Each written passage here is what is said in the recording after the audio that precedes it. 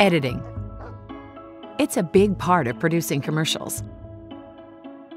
SAG-AFTRA and its bargaining partners understand the impact edits have on budgets with the growth in media platforms.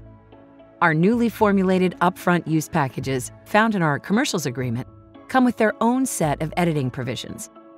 But first, what is an edit?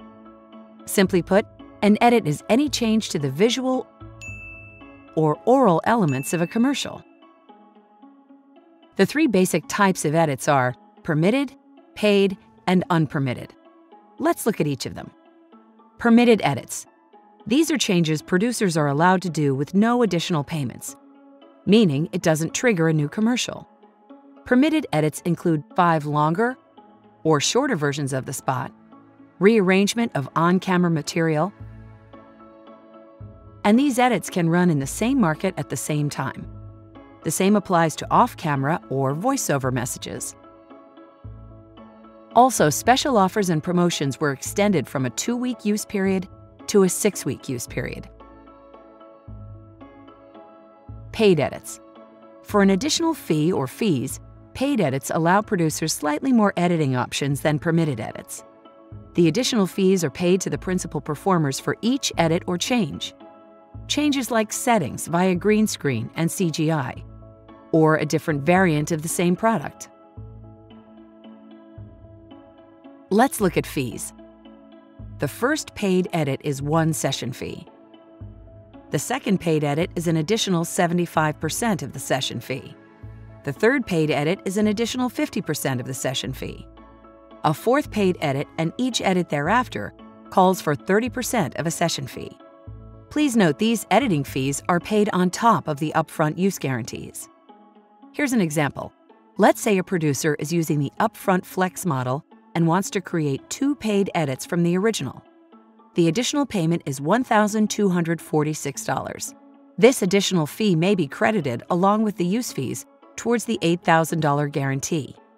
Using the same 2 paid edit example, if the producer is using the Upfront Plus or Upfront Digital, this would simply be an additional payment of $1,246.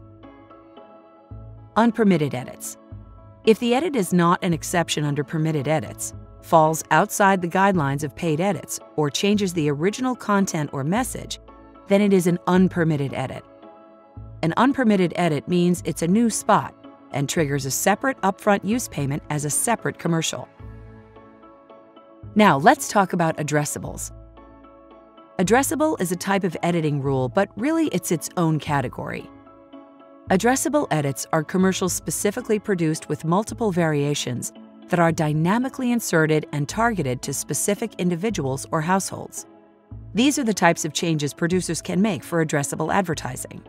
Different settings, different product, same product line, different variant of the same product, wardrobe or prop change, same scene, different take, principal swapping roles, principal replaced by principal, extra replaced by extra.